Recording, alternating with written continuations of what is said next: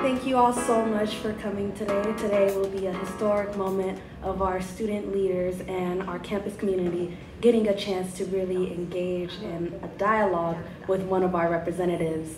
And with this historic moment, we really appreciate you all taking the time to come witness this chance of us really getting this opportunity to foster that relationship with one of our legislators. So without further ado, I'd like to welcome to stage our Vice President of University Advancement, Janet Dial.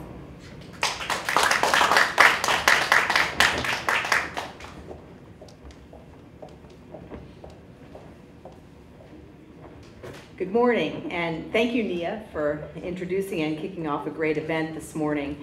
As Nia said, I'm the Vice President for University Advancement here at Cal State LA, and it is my privilege and pleasure to welcome you to this outstanding event and to introduce and welcome back to her alma mater our distinguished guests this morning. Congresswoman Lucille Roybal-Allard is the eldest daughter of the late Congressman Edward Roybal and Lucille Becerra Roybal. She received her bachelor's degree from California State University, Los Angeles, and I will let her tell you whether she's a Diablo or a Golden Eagle. In 1992, Congresswoman Lucille Roybal-Allard became the first Mexican-American woman elected to Congress. As a member of the U.S. House of Representatives, the Congresswoman has worked tirelessly to create jobs, improve health services, and create stronger, better educational opportunities for her constituents in California's 40th Congressional District, and Cal State LA is in the heart of her district. She ranks as one of the House's foremost supporters of immigration reform, a strong homeland security system, labor unions, veterans, and the rights of women and children. Congresswoman Roybal-Allard is the first Latina to serve on the House Appropriations Committee and the first Latino to serve as a chair or ranking member on a House Appropriations Subcommittee. As the ranking Democrat on the House Homeland Security Appropriations Subcommittee, the Congresswoman fights to ensure our Homeland Security personnel have the resources they need to keep our country safe, and she advocates for bipartisan, comprehensive immigration reform that treats immigrants humanely, focuses on deporting those who threaten national security, and better secures our borders. In addition to the Homeland Security Subcommittee, Congresswoman Roybal-Allard serves on the Labor, Health, and Human Services and Education Subcommittee. This oversees federal funding for public education, workforce training, healthcare initiatives, and related agencies. She also serves as a member of the newly created Joint Select Committee on Budget and Appropriations Process Reform, which will provide recommendations to improve the budget and appropriations process. Furthermore, she is a House Democratic Senior Whip, the founder and co-chair of the Women's Working Group on Immigration Reform, a founding co-chair of the Congressional Caucus on Maternity Care, and a vice chair of the Congressional Task Force on Seniors. She's also a member of the following caucuses: the Congressional Hispanic Caucus, where she serves on the Healthcare and Mental Health Task Force, the Congressional Asian Pacific American Caucus, the Congressional LGBT Equality Caucus, and the Congressional Progressive Caucus.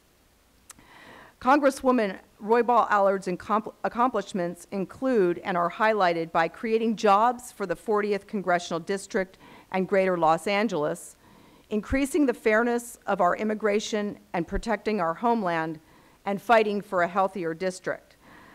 I wanted to highlight a couple of the projects that the residents of the 40th District of Greater Los Angeles have appreciated. This includes the new federal courthouse for the Central District of California, building the Metro Gold Line light rail East Side extension to provide safe, reliable transit, and deepening the Port of Los Angeles to increase jobs and international trade. She's also the founder of the Women's Working Group on Immigration Reform, and she is the original co-author of the DREAM Act, which gives undocumented students a path to citizenship. And all of you know here that we have the Glazer Dreamers Resource Center here at Cal State LA. She also fought for a Department of Homeland Security directive to keep families together. This directive allows parents to maintain a relationship with their children while they are detained by immigration enforcement authorities. She also is a champion for fighting for a healthier district, and as former health task force chair for the Congressional Hispanic Caucus, the Congresswoman championed efforts to pass health care reform with a focus on improving the quality and affordability of health care services. She has strengthened our schools and workforce here in Los Angeles, and we're grateful for all the work that Congresswoman has done. Now, if I listed all of her honors and distinctions, we would be here until tomorrow. So with that, I would like to introduce Congresswoman Roybal-Allard. Please join me in welcoming her.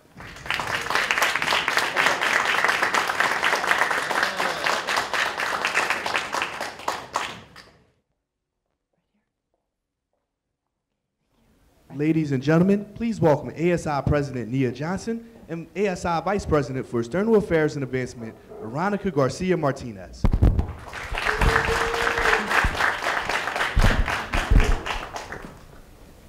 Hi, good morning, everybody. Thank you so much for coming out today. We really appreciate having the support, especially welcoming Congresswoman Lucille Roybal today. So, without further ado, we'll go ahead and start our event. A little bit of background, we noticed that in the 2018 elections, there was this major history that was made when we saw how many women were actually elected. Apart from that, we saw that the mold was broken, thus the theme for this event, Breaking the Mold, Women of Color Make History in 2018 Elections. So, we'll move on and we'll start with the questions. And thank you again, Congresswoman Lucille. We really appreciate you coming out today. So, before we start off, we'd like to hear a little bit more about what you would want to share with us, such as your experiences, what you've learned throughout this time being part of Congress, and just anything else you'd like to share. Well, first of all, let me say it was really exciting to be back here at Cal State LA, and it's a very different campus. When I was here, I was part of the first freshman class. There was just a few buildings here in the upper part of a campus, and all the rest were bungalows.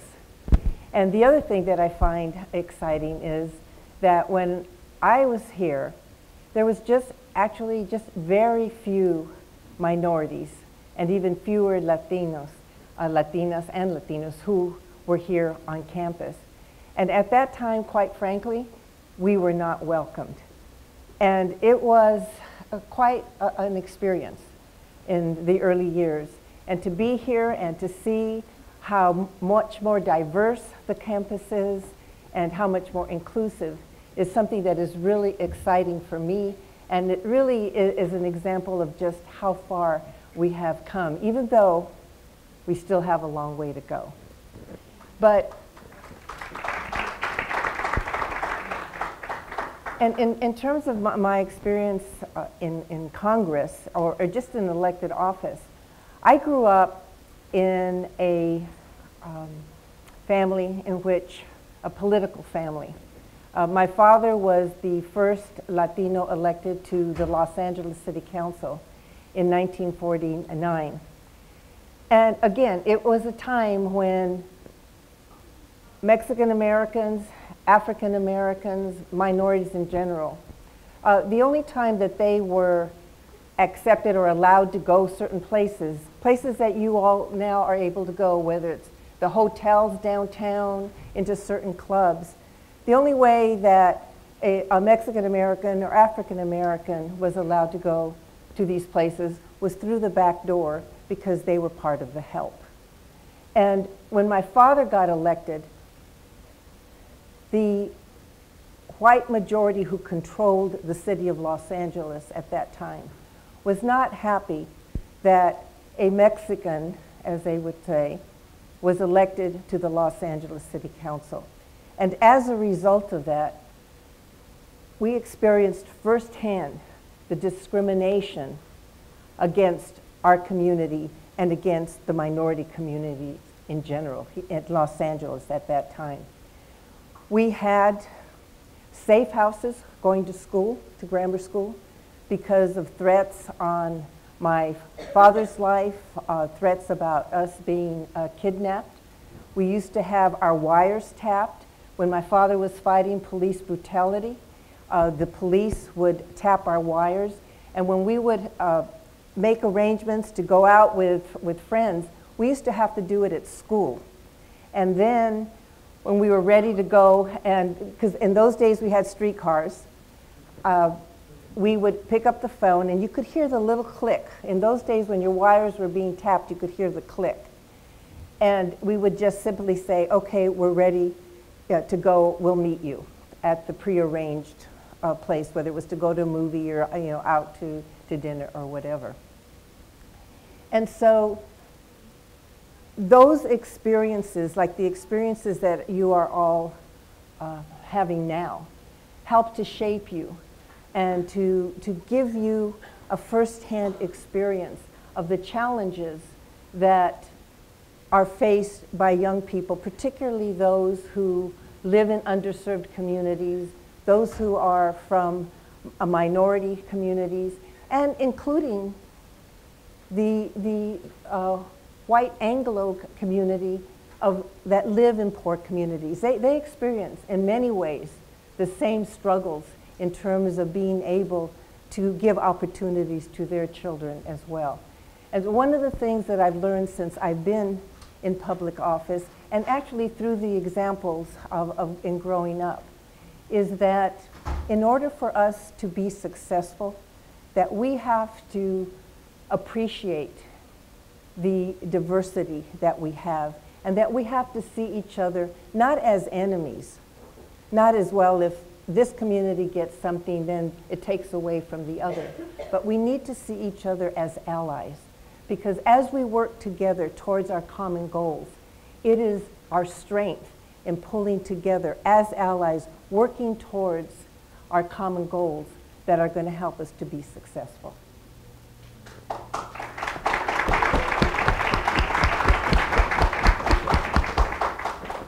Thank you for that. And as a follow-up question, and also as a note, I really resonated with how you stressed the importance of how your identity can impact your experience within politics. And really expanding on that, I know that myself as a Black woman, I've noticed that my identity has allowed me to represent my communities and different communities in a really unique way tailored to the intersectionality that I hold. I'm hoping that if you can share how has identity impacted positively or negatively your work within policy and advocacy? I think, like with all of us, my identity as a woman, as a Latina, as a mother, as a grandmother, and the experiences that I had as a child really have directed me towards the kinds of policies and the kind of work that I do. And it also has given me a tremendous appreciation for the struggles that young people have. Because even though, as I mentioned earlier, my father was an elected official, he nevertheless experienced the discrimination that others experienced. That didn't shield him from that. Even when he was in Congress, the discrimination against my mother as a Latina and my father still existed. So having experienced all of that and seeing all of that has made me even more determined to address those inequities. That is why in 2001, when I learned about the Dreamers, I was not aware of it, quite frankly. And it was a young lady who was working for me who talked to me about a friend of hers. She was from Texas, she had just gotten off the phone. And this young woman was in tears because she was not able to get a job. She wasn't able to take advantage of other opportunities, and she didn't know what she was going to be able to do. And so, having learned about that, I told my staff person, why don't you look into it and to see, if there's something that we can do legislatively. And I thought it was a no-brainer, right? I mean, these were young children brought to this country, no fault of their own. They knew, for the most part, most don't know any other country. And I thought it was going to be just a simple thing, just make my colleagues aware of it, and we would be able to take care of it. That was 2001. We're in 2019, and we're still fighting that battle. But this time, we're going to win.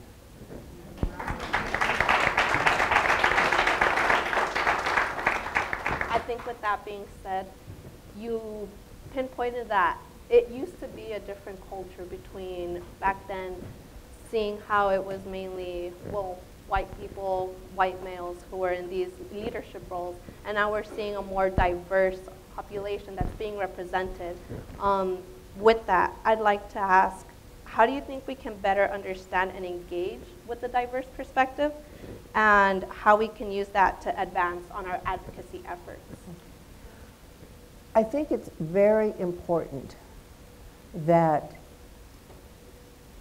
we go into whatever, whether it's advocacy or you're dealing in a public policy arena, is that in order to be effective, you have to listen to others. You have to listen to the opposition. You have to understand where other people are coming from, because we've all had different experiences.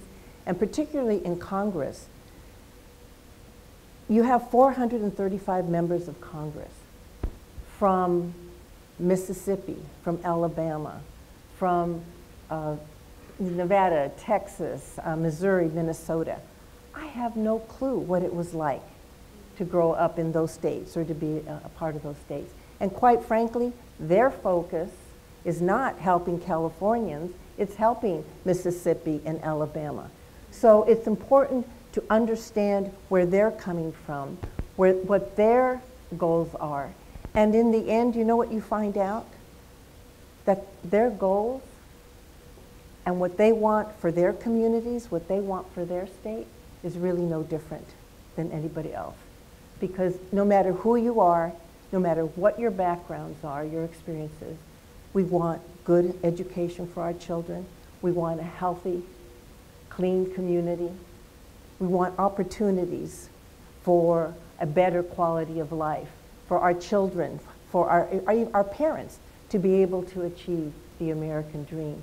So the key is listening and understanding what those differences are.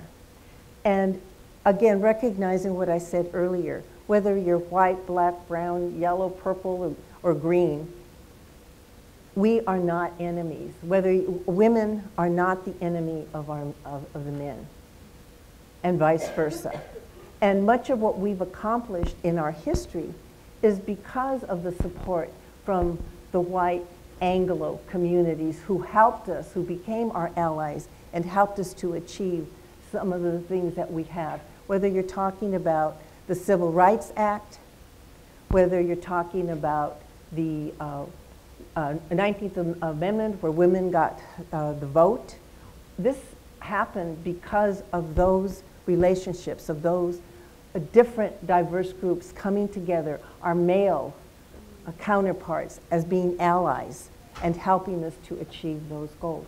So that, I think that's one of the key things, is to recognize the fact that we are much stronger and much better when we work together, when we have mutual respect for each other. Because even when we don't agree, it's important to have respect for the opinions of others and understand where they're coming from. And when you do that, when you feel respected and you understand that you have common goals and that you are trying to achieve those goals in a way that meets the concerns as much as possible, meets the concerns of the diverse communities, then we can see real positive change. Not easy to do. It is not easy to do. That's true. I would definitely really want to expand on how we understand that that's much easier said than done. Right. And really recognizing that there at times is this persona that we see in politics, that for so long politics has been dominated by typically white men. And to have so many women of color now step into that space, do you feel like you've ever at times had to conform to the way white men maneuver politics? Or have you been able to, at what point did you see that you broke that mold and were just able to maneuver that space as a woman of color and really stand within your own skin? If you're asking if I or other women that are my colleagues feel that they have to be more like men in order to achieve something, that has not been my experience. the women, I actually came in the Year of the Woman also. It was not as large a group as this time around, but I also was part of the group that was known as the Year of the Woman. And quite frankly, the women that have come in and my experiences with my colleagues, they come in with their own strengths and their own knowledge and their own experiences. And they're not afraid in any way to fight for those things. For example, when I was elected, and it was, again, the Year of the Woman, our male counterparts did not know how to handle us at all. We would be in an elevator to go vote, and they would be talking about among themselves, well, what's the vote? What do you think, what are you going to do, so on and so forth. We would get into the elevator, and literally there would be dead silence. And some of my colleagues, it didn't happen to me, but some of my colleagues were actually stopped as they were trying to enter the chamber to vote and told, staff can't enter, you have to wait outside. And they had to say, well, no, I'm a member of Congress. And even the leadership at that time, when they were putting together task forces on child care or other important issues, we would be left out. And so the women got together and we marched to the Speaker's office and demanded that we be included, that we no longer be excluded from whatever was happening, because we kept reminding them, we got elected the same as you did, and our vote counts the same as yours. And that gradually started to change. They don't stop us at the door. Now they do ask us, hey, how are you going to vote on this, or what your opinion is. But the fact is that women still have to work harder to be taken seriously. We get criticized more easily. They still talk about, and I'll give a perfect example, is Nancy Pelosi. I can honestly tell you, there is no one who is brighter and better prepared to be Speaker than Nancy Pelosi. She could not achieve the things that we have achieved. We would not have, had she not been the leader at the time, we would not have Obamacare. I can honestly tell you that. A lot of things would not have passed had it not been for her and her ability to do what I said earlier, to build coalitions, to bring people together from differing parts of the country, to focus on the objective and find ways to pass legislation which is never perfect. If anybody wants legislation that's going to be perfect and you're in elected office, you'll never vote for a thing, because there is no such thing as a perfect legislation. But what do they talk about? They call her a bitch. Why? Because she is strong. If she were a man, they'd be saying, my God, that, what a strong speaker. He's really able to bring people together. But because it's Nancy, and what do they talk about? How she looks, what she's wearing, I can't remember what it was she just did recently when there was a response to, I think it was one of the president's speeches. Did they talk about what she said? No, they talked about how she looked. And so from that perspective, we still have a ways to go so that we are taken more seriously. And women do have to work harder to get that same recognition, even today. It's getting easier, but the fact is, I believe that that's true no matter what your profession is. And another example of why women still need to be taken seriously. What are the professions that are mostly ignored and not held in the highest esteem? Because traditionally they're held by women. Teaching, nursing. They're not seen as, a doctor is. And why? And it's because they are professions that traditionally have been filled by women. And that in itself has to change, because there is no greater profession than being a teacher. A teacher is someone where, you know, your child starts at preschool even. And that is some of the most formative and most important years of a child's life. That's where they gain their self-esteem. And yet, that profession is not something that is held in high esteem, underpaid and so on and so forth. And the same is true as nursing. If you have been in any hospital or a medical situation, you see the doctor once in a while, but who's really taking care of you? It's the nurse. So that's just an example of why women still have a long way to go to gain the same respect that men have today. I think it's really interesting how you touched base on a lot of different points.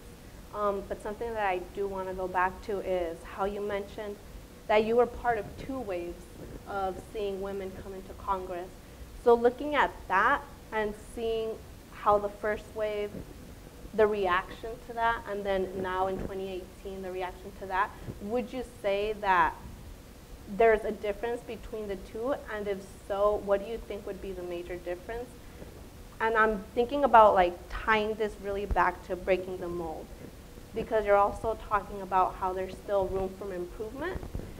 And so that leads me to believe, well, would we even consider that we have officially broken the mold? I would say no. I think there's big cracks in the mold, but I don't think that it has been broken. And so we still have a lot of work ahead of us. And as we get more women into key positions of power, whether it's in the political arena, corporate America, in administrative positions, in education, and in health, in the field of health, little by little, the cracks will eventually break the mold. I just don't believe that we're there. Thank you. And with the change of the political climate and how this society has evolved with your term in Congress, do you think that your leadership role and priorities had to change depending on the Congress? And if so, how did you essentially find yourself working through that? My priorities did not change. The overall priorities did not change, whether it was Republicans or Democrats in control of the House. My focus, for example, I mentioned the DREAM Act 2001. The disparities in health care, eliminating those have always been something that I have been focused on. I had, there's several bills. One was the STOP Act that was to educate parents about the dangers of underage drinking and provide grants for our community. That took me, STOP Act took me 12 years. Newborn screening, when I found out that particularly in disadvantaged communities that hospitals were not giving the full range of tests to newborn babies, and as a result, babies were growing up unnecessarily with diseases and disabilities that could have been prevented or minimized had they gotten the right screening. That took me 8 years. So my goals and my priorities, comprehensive immigration reform was something that, again, that from the very time I was elected to Congress has been a focus. Still working on that with the Congressional Hispanic Caucus. But depending on whether Democrats or Republicans were in power, it's prioritizing those goals would change, where you would look to see, okay, do I have a better chance now at passing the DREAM Act? Like now, we do have a good chance of passing the DREAM Act in the House. The problem is going to be when it's in the Senate. So to answer your question, my priorities in terms of what my goals were, what I wanted to accomplish in Congress, didn't change with who was in power, but how I prioritized those issues sometimes did change. Based off of that, do you think that you've been able to learn how to prioritize and strategically see, well, what can I prioritize this year based on like maybe some challenges that you faced, or maybe out of experiences of failure that you might have gone through, or was that something that you already went in being elected, like knowing about this? No, you never know until you're in elected office. Being in an elected office is an entirely different experience. And many times, particularly younger people, are elected and think they're going to go in and be able to change the world. Mm-hmm. And the reality is that it's impossible, because only, I guess, if you were king or queen could you do that. You have to get 218 votes out of the House to pass anything. You have to get at least 51 or 60 votes in the Senate, and then you have to have a president that is willing to sign a bill.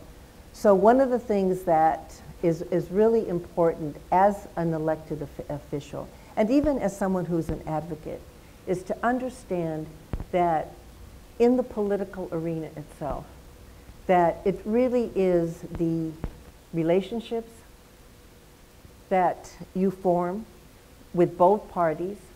As individuals, you work to find common ground, and that politics truly is the art of compromise. And I'll just use the DREAM Act as a perfect example.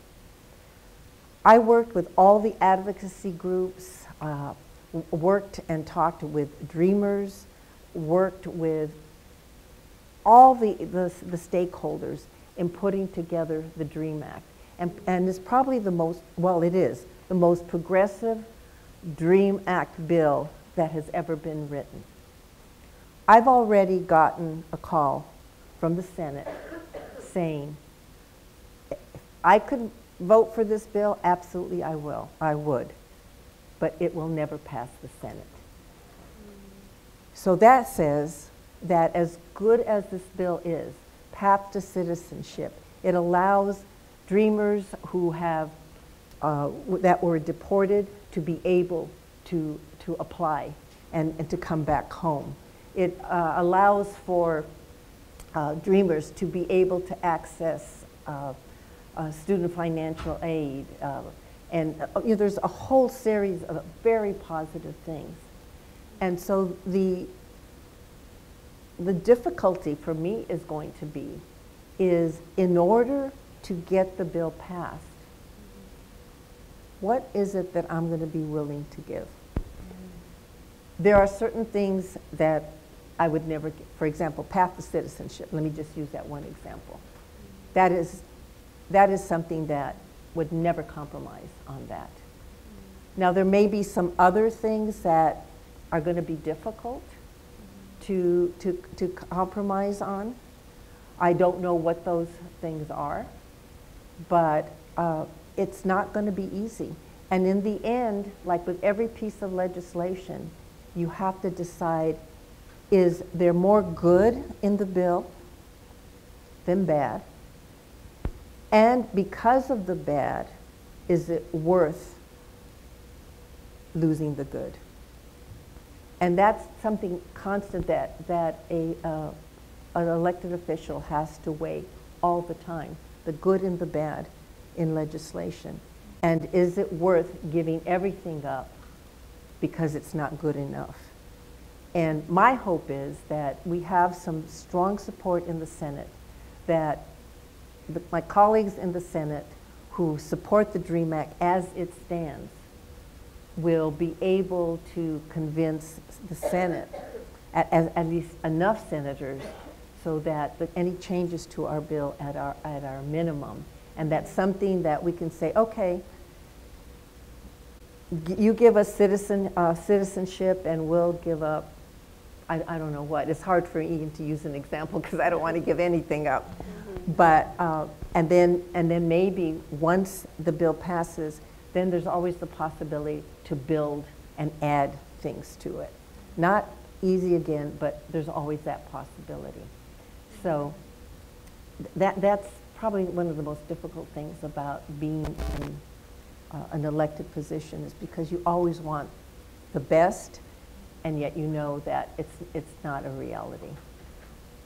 And I find that very interesting that you shared your experience as a legislator with trying to craft this bill that will really support our DACA recipients, our Dreamer students. And Cal State LA is the CSU that has the highest population of DACA recipients. So I know my 40th district has the highest in the nation. Yes, exactly. So I know this community absolutely appreciates everything you're doing, and that's something that student leaders here have advocated for in various spaces. Another thing that student leaders have also advocated for is the Me Too movement and with women's marches. And it'd be interesting to know, does that advocacy and those marches, those movements, do they impact the legislation and policy that happens in your domain?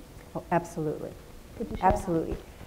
Advocacy is absolutely critical, and these social movements are absolutely critical, because what they do is they bring attention to policymakers about the inequities, about the injustices that exist. Many times we don't know, because we may not have be experiencing certain things. Like I didn't know about Dreamers until it was brought to my attention. And so some of the best things that have happened in this country, like I mentioned, the Civil Rights Act, the 19th passage of the 19th Amendment for giving women the right to vote. These were all advocacy movements that would not have happened had it not been for the advocacy and the movements that brought attention and put pressure on elected officials to address these issues. So it's they're absolutely critical. And the reason that we have gained so much more support for Dreamers, and why I know that even the senators who are saying, well, I don't know if we can support that bill, are going to be made very uncomfortable, is going to be because of the advocacy groups. The Dreamers who came to Washington, who put a human face on who are the Dreamers, absolutely made a difference. And I'm going to just give you a quick example. I don't remember which year the Dream, my Dream Act was up on the floor. And I was lobbying my Democratic colleagues. And there was one colleague who wasn't from Mississippi, it was one of the southern states. And he said, look, Lucille, he says, I'd like to help you, but there is no way that I can support Dreamers. They're illegal, they came to this country. I would lose my election if I supported this bill. So, you know, I gave my reasons why I thought he should, and respected the fact that he had to represent his district. So the day of the vote, I'm looking, we're counting the votes to see who's, you know, supporting it. It's on the wall, all the names of members of Congress, and as you vote, the lights go on. It's red if it's a no, green if you voted yes, and yellow if you just vote present. So I'm monitoring to see who's voting, and I see his name, and he votes yes. And I was shocked. And so after I went and I told him, what happened? You told me that you would risk your election if you voted for the DREAM Act. And he says, you know, he says, what happened? He says, I happened to be in my office when a dreamer came by, not even from his state, and I had some time and I sat and I talked with her. He says, and after hearing her story and what her aspirations were and what, you know, what the opportunities that were being denied her, he says, I could not vote against her. He says, I kept seeing her face and I could not vote against her. So yes, advocacy is absolutely critical in helping us to achieve, you know, positive policies, things that help to improve the quality of life of our communities and Americans as a whole. Looking at sort of the sacrifices or the risks that people in legislature or in these leadership roles, they have to go through, and just, I think there's this,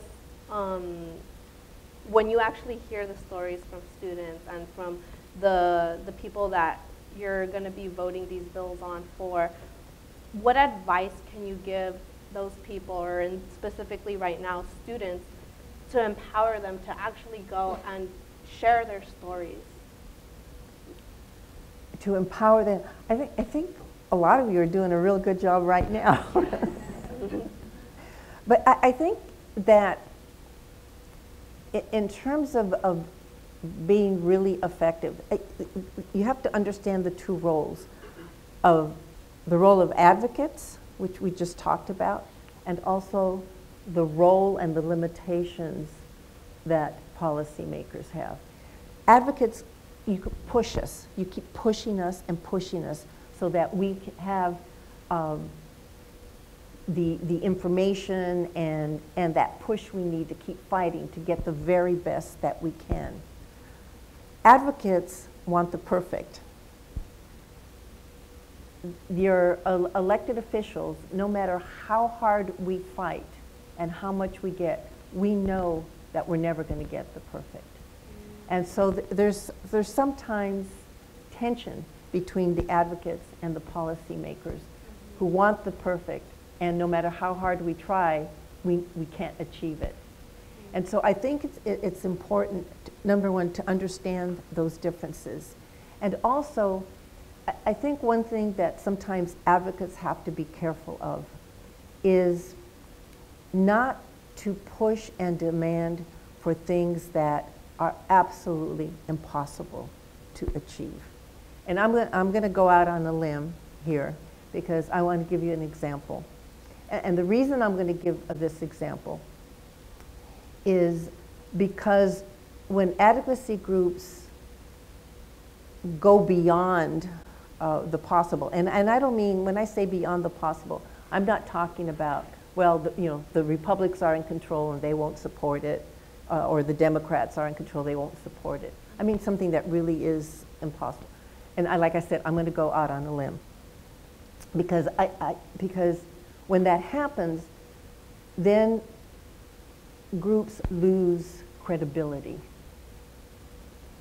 Okay, here I go. This whole advocacy about eliminating ICE. Let's talk about that. Is it ICE, number one, or is it the policy of this president that is telling ICE this is what you have to do? It's the policy that is creating the horrors that are happening in our community, where parents are being rounded up when they're dropping their kids at school. So the focus should be on the policy and who is creating that policy that is telling this agency, this is what you have to do. Number two, if ICE were to be eliminated, we had a magic wand and eliminated, it would have to be created with a different name. And why? Because the dealing with immigrants is just one very small portion of what ICE does.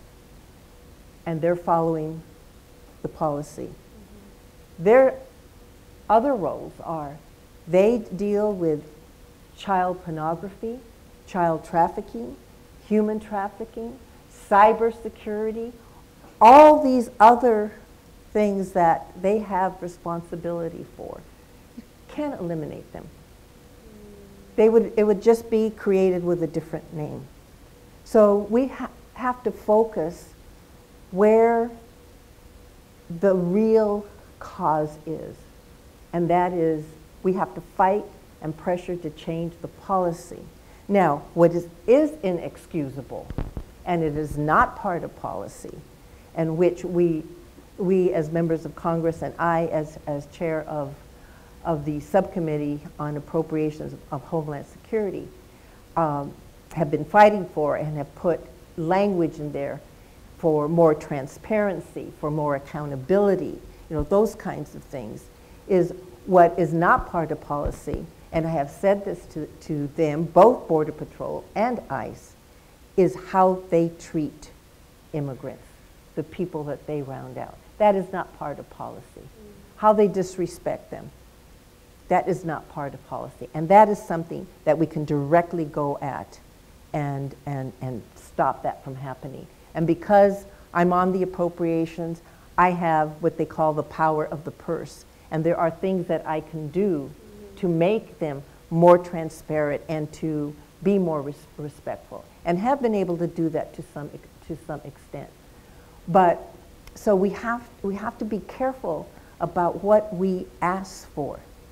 The target should be the policy and the person who created that policy, not the individuals who are carrying it out, but how they carry it out. Yes, that's where we go after that. And that's why, again, advocates, those who represent the immigrants and I've gone to Texas, I've gone, to the border and seen things for myself. I've seen children and families in cages. That is not acceptable. That is not acceptable. And so we're fighting that. And in this last bill, I put in several hundreds of thousands of dollars so that to eliminate the overcrowding, so that they would have showers, so that they would have not rotten food, but food and medical care. So there's certain things that can be done, but nothing is going to change the way it should be until the policy itself changes. And that's where the target should be. And that's where the public has tremendous power. Advocacy is important, but unless those who are advocating are also politically involved, unless they are voters who go out and vote on election day,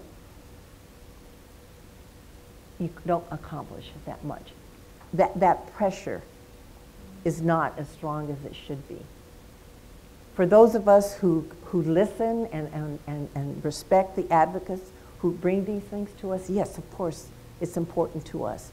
But to reach certain individuals who have policies that are hurting our community, unless you're going to hurt them in terms of their next election, they can ignore us. They can ignore us.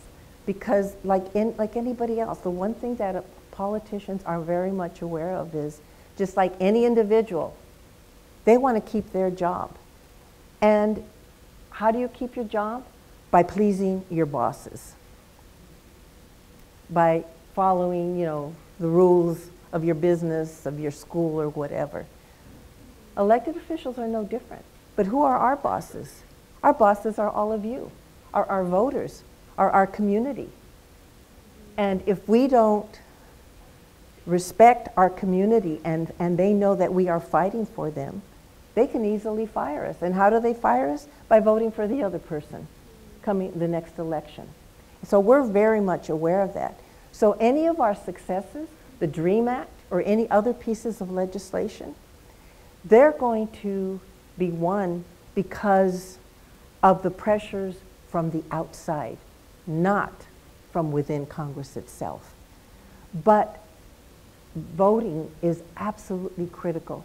This idea that, well, why bother voting? Politicians, they don't care, about us. It's only about the money and so on and so forth. You want to know something? Our enemies want us to believe that. They want us to believe that we are helpless and that there's nothing that we can do to change things. Because as long as our community believes that and thinks that there's nothing they can do, so they don't bother voting, then our enemies, those who don't support us, can go about their business and do what they want without any consequences. So they feed that into our communities. And then in our communities, another thing that's really important, and I think it's an important role that all of you can play as young people, as students, as advocates, is helping our community to understand the power that they have and what the connection is between the policies that people like me make 3,000 miles away and how it impacts their everyday lives. Because there is nothing in anybody's life that isn't directly impacted by the decisions that are made by politicians. How much money goes for education? How much money is going to go to transportation? How much money is going to go to health care? What are going to be the rules of health care, community clinics? Anything that you can mention, those decisions are made by politicians. And politicians need to be held accountable. And the way they're held accountable is that they know that in their district, or if they want to run for president, you know, in the nation, that they listen to what the voters are saying, because they want to be hired, and they also know they can be fired by the voters. So that, I think, is something that's extremely important for young people to understand, because who's among the lowest voters? College students. And so why is it that some of the first things that are cut and that we fight for every single year? Pell Grants,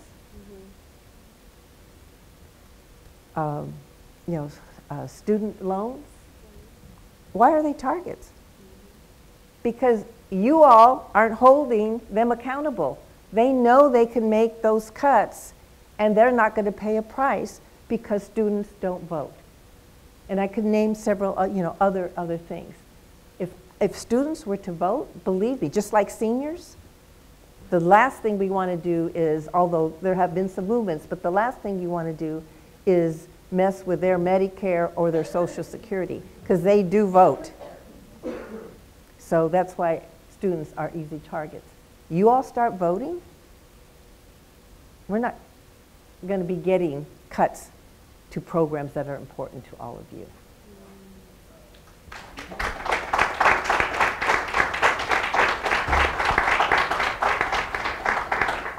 And one final question, if I may, before we wrap up. I'm really excited that you touched on the aspect of what young voters, what the role it is that we play when it comes to really putting that pressure on our legislators. Is there any advice you can give to some of the young voters that do get engaged in advocacy, but at times they get frustrated with just how slow bureaucracy can move and not really understanding the different parts of the political climate? What advice can you give to them so that they don't give up when they get frustrated? Focus on your goal. For example, I go back to the DREAM Act. It's been frustrating since 2001 to be at 2019 and still not have a DREAM Act. But if that goal is worthy and you believe in it, then keep fighting for it. But it's also important to know, and I mentioned that politics is the art of compromise. But in that compromise, it's also important to know that you don't need to sacrifice your values and your beliefs in order to get something done. And that is something that, whether you're an elected official or when you're out in the world, you're working for corporate, the corporate world, or whatever profession you happen to be, I think that it's important, before you're in that situation when all these pressures are coming at you, whether it's to lose your election if you vote a certain way, or you'll lose your job if you don't support a policy in whatever business or school that you're at, that it's really important for a person to be very, very clear as to what their values are and what that line is that you will never cross, regardless of what the consequences are. Because once you're under the pressures of you've got to do this or you've got to do that, or you'll lose the election, or if you don't support your boss, you're going to lose your job, or so on and so forth, it's very, very hard then to try and decide what you're going to do. But if you have, without the pressure, are clear about your values, are clear about that line that you will never cross, that when you have these pressures coming at you, you have something to measure it against, to know whether or not, okay, if I do this, am I crossing that line?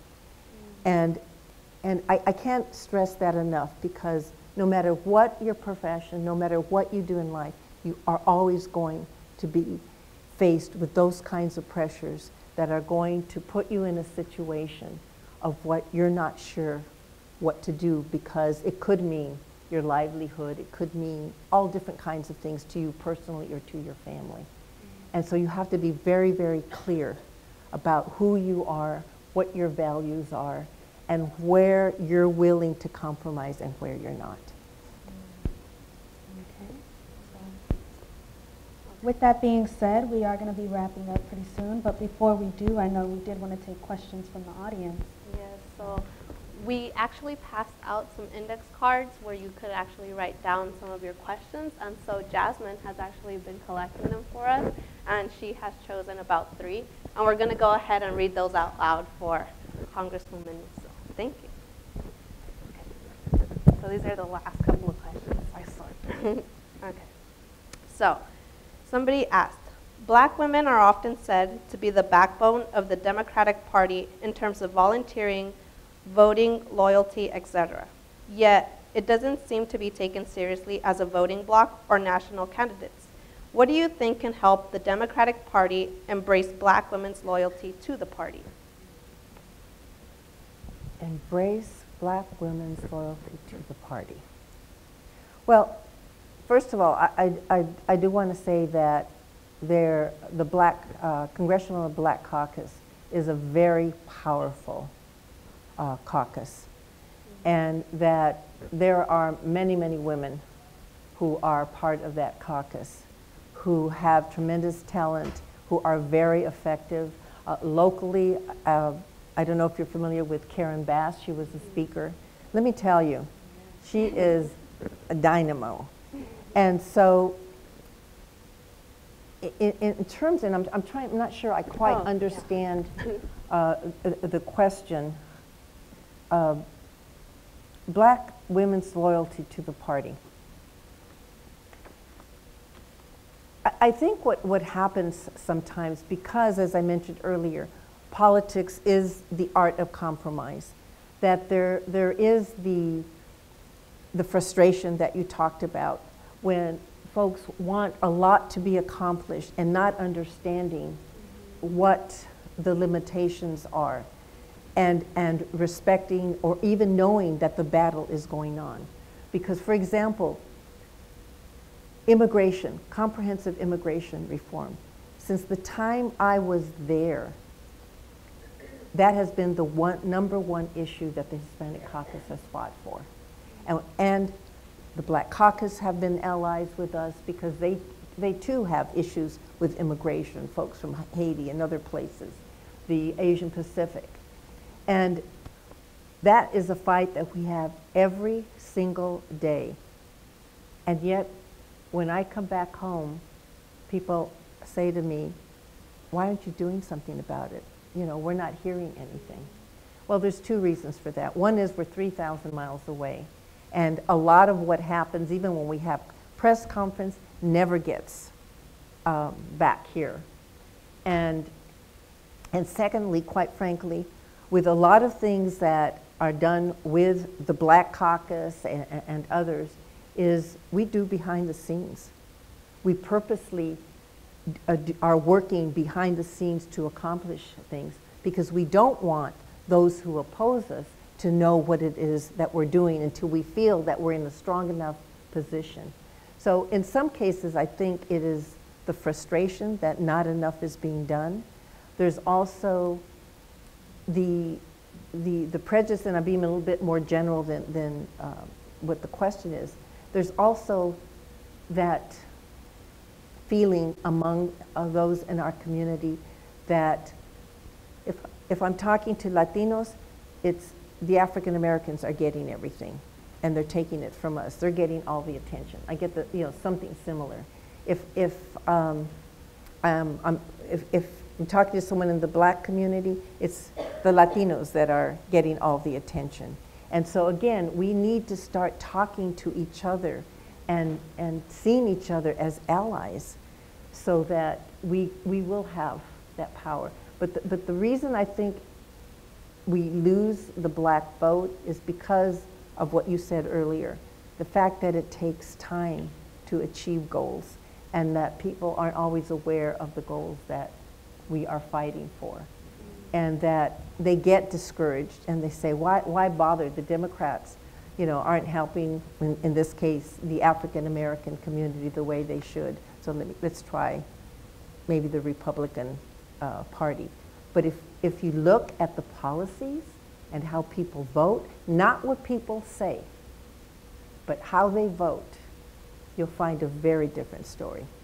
A very different story. I have been on the floor and I have heard my Republican colleagues get up there and give speeches about our veterans and so on and so forth and their patriotism, so on and so forth. And then the vote comes and they vote against veteran housing. They vote against, health care for veterans. So don't pay attention to necessarily what people say.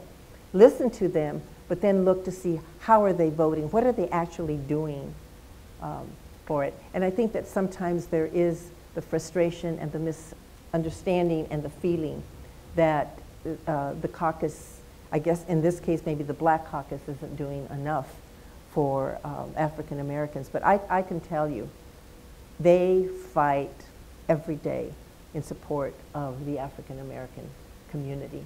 And they work with us, the Hispanic caucus, with the Tri-Caucus, which is a Hispanic caucus, the Black caucus, and the Asian Pacific Islander caucus. We work together because we understand that our strength is together to support the issues that are important.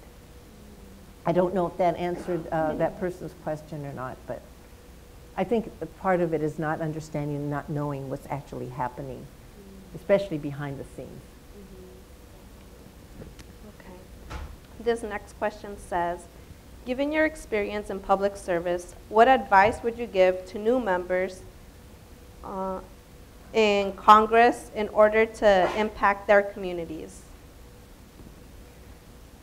New members of Congress.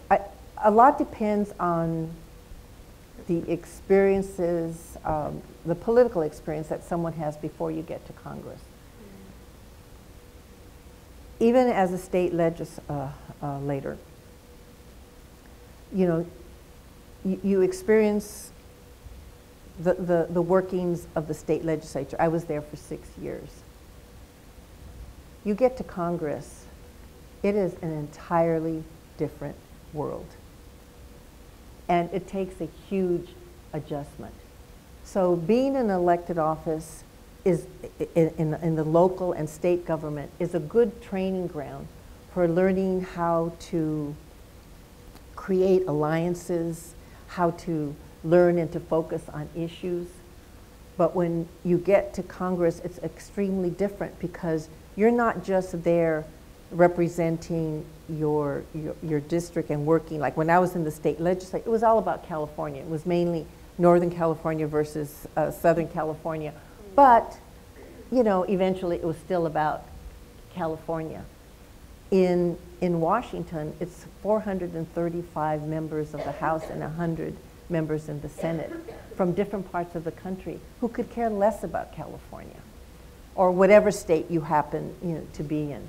So when you get to Congress, my advice would be is to learn the process. It's a very different process.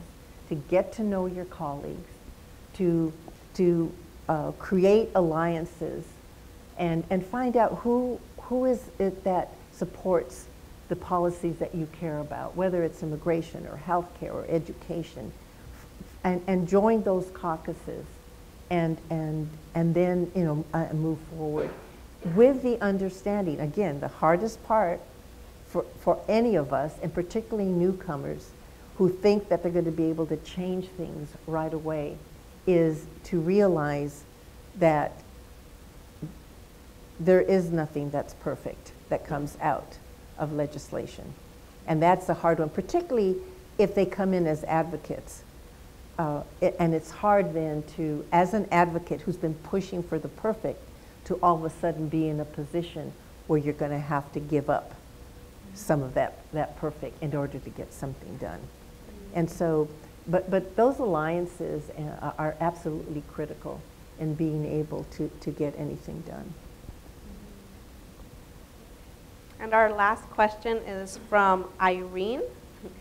And they said, I hear people talk about the right time for a female president of USA.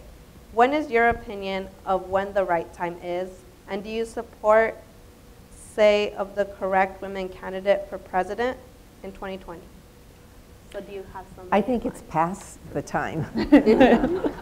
We should already have a woman president. Again, it's what we talked about earlier. I think one of the issues is that when it comes to women in leadership positions, that we are not seen in the same way as our male counterparts. We're not seen as strong as our male counterparts. And so we have to overcome the perception of women being weaker, not as well prepared, not tough enough. And then when we are tough enough, I mentioned Nancy Pelosi, then you're a bitch and you're, you know, all these other things. So that is something that is still very, very true today. But the value of having women in politics, and one of the things that women have proven, that not only are we able and capable, but in many, many times, we are much better prepared and able than our male counterparts. And when it comes to women being in positions of power in public office, women bring a very special perspective to the policy-making table. We bring our experiences as daughters, as mothers, as sisters, as, you know, members of our community, something that our male counterparts do not have, experiences that they don't have. And as we're making policy, it is critical that those perspectives and that experience is part of the discussion when we're creating policy, if that policy is truly to be effective and to meet the needs of our community. Now more than ever, women are, what, 51% or more of the population? And yet, when you look at the percentage of Congress, and Congress as a whole, women are only 22%. So what has happened, though, as more and more women are being elected, that we are able to bring those experiences. And a lot of what, when we were dealing with Obamacare, a lot of things that were put into that bill that helped our community clinics, some of the things that were there that are helping children and families as a whole, were ideas that came from the women of Congress, and we put them in. And in some cases, some of our male counterparts said to us, you know what, we didn't even think about that, because it's my wife who takes our kids to, you know, the doctor, to the clinic, or who deals with these issues. We hadn't even thought about that. And so women play an absolutely critical role in the policy-making process. And even though we have to work harder to be seen in the same way as our male counterparts, to have the credibility, we are, little by little, that is changing. That is changing. And we need to have more women in politics. And that is one of the things that I hope that more and more, maybe some of you right here in the audience someday will be sitting here and saying, oh my God, I used to come to Cal State LA and I never dreamt I'd be sitting here as a member of Congress talking to all of you. But it isn't just in politics where you can make a difference. In your individual professions, with women, as you gain in positions of power, whether it's in corporate America, as an administrator and teacher, don't forget to mentor and help other women come up as well. And unfortunately, the reality is that we are judged more harshly. And remember that you are, as you succeed, you are an example of what women can do. And you know what? We're all going to make mistakes. That's true of our males counterparts and women's counterparts. And learn from those mistakes. Learn from those challenges. Don't let them defeat you. Use them as learning experiences And through those defeats that you mentioned earlier, by learning from them, then it just makes you stronger. And can I just end in one more? I know this was the last question, but this is something that I want to say to all of you. And I don't know what, everybody has a different situation. But many times I run into young people who, for whatever reason, because of the challenges and obstacles that they have sometimes in their life, they drop out of school. They don't finish their education. And when I talk to them, they'll say, well, you know what, I have to work. I can only take maybe 1 course or 2 courses because I can't afford more. I don't have the time. And so, you know, I'm just dropping out and I'm getting a job. And because by the time I graduate, you know, I'll be 30, 40, and I know that seems real old to a lot of you. Believe me, it's not. 30, 40, even, you know, 50, whatever the age is. But if you think of it in these terms, that God willing, each one of you someday will be 30, 40, 50, 60, that don't you want to celebrate that birthday someday, saying, God, I'm so glad today I'm the teacher, the doctor, whatever your aspiration is, I'm so glad. Then on that, say, 50th birthday, to look back and say, oh my God, if only I had stuck with it. Don't give up your dream. Don't give up your goals. No matter how long it takes, you can achieve them, no matter what the obstacles are. Keep fighting.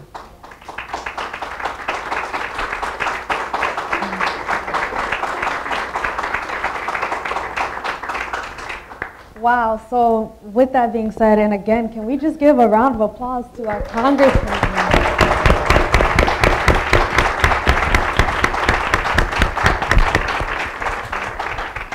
So thank you all for coming today. We also want to invite you all to a reception that we'll be having outside. And at that time, you will be more than welcome to also take pictures in the lobby. And again, we just really appreciate you all coming to this special event. As some final reminders, we do have our ASI student leader elections taking place right now. So if you want to get a chance to get to know some of your potential next year's student leaders, this is the time. So we will be having events throughout the rest of this month. And we also have some other events coming up, such as next month we'll be hosting a special conference meeting with the 22 other CSU student leaders that will be coming together to discuss issues pertaining to all CSU students. So I hope you all enjoyed today's event, and at this time you are free to step outside and enjoy our reception.